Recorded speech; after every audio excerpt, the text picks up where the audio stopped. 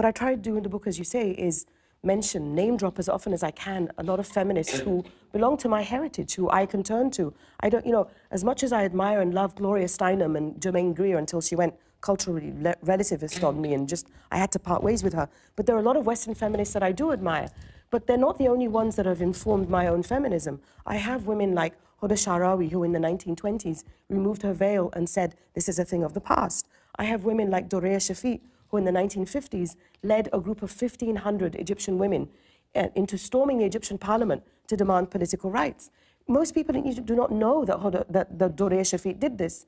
I have women like Mona Eltahawy, who's still alive today. She's about 84 now, who was one of the first Egyptian feminists, to my knowledge, to write so openly and poignantly about her own genital cutting and to talk about how it's affected her life.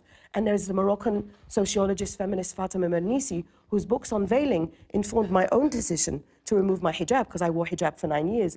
So we have all these women, and we have contemporary women as well. In Saudi Arabia, where a lot of people would say, feminists in Saudi Arabia, I say yes. There are women like Manal Sharif, who every year, up until she had to leave and go to Dubai, because she was hounded out of a job, took part in driving campaigns as part of civil disobedience to break the ban on women driving in Saudi Arabia.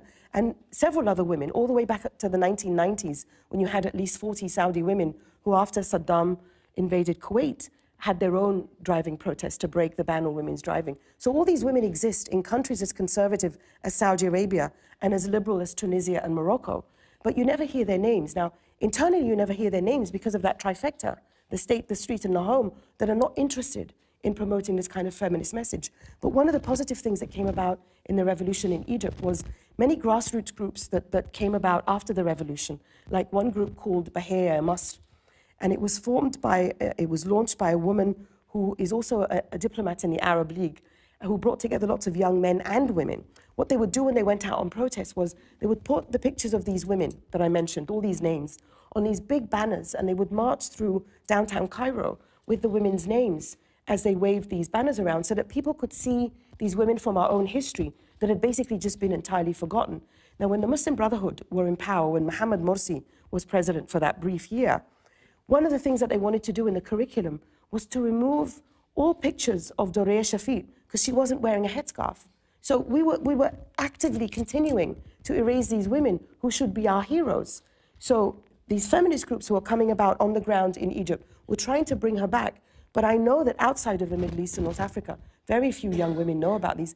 And I'm talking about women just in my region. But I'm sure if you look at women, if you talk about Pakistan, I can talk about women like Hina Jilani and Asma Jahangir.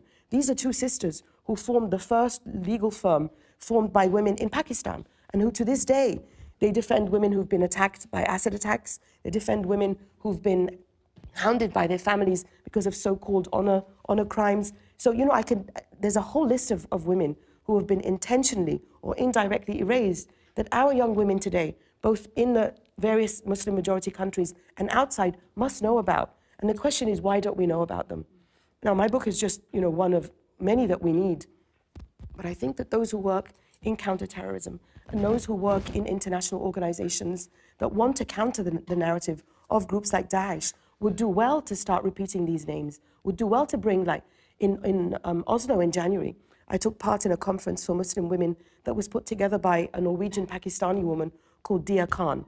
Dia is a singer-songwriter who made a film about a young woman who was killed in a so-called honor killing because she had the nerve to escape her family and marry the man that she wanted. We have so many women like Dia, and in that conference hall in Oslo, she brought together women from dozens of countries. Why don't more people know about them? Why aren't they in our mainstream media?